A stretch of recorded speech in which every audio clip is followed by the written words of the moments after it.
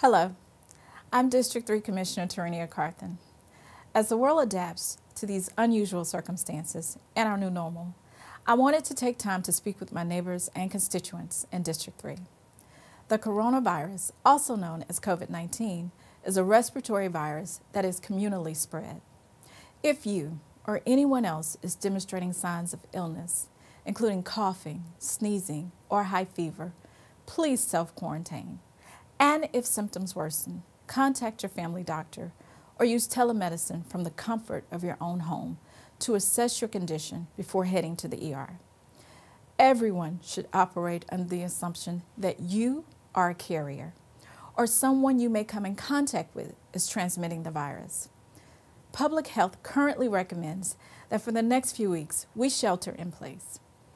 Our job now, actually everyone's job now, is to help protect ourselves and our communities.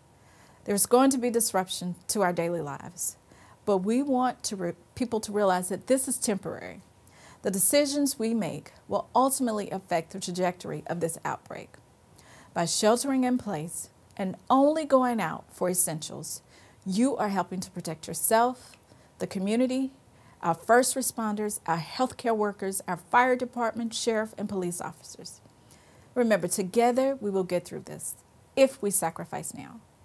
We are One Douglas. For more information, log on to celebratedouglascounty.com. And thank you.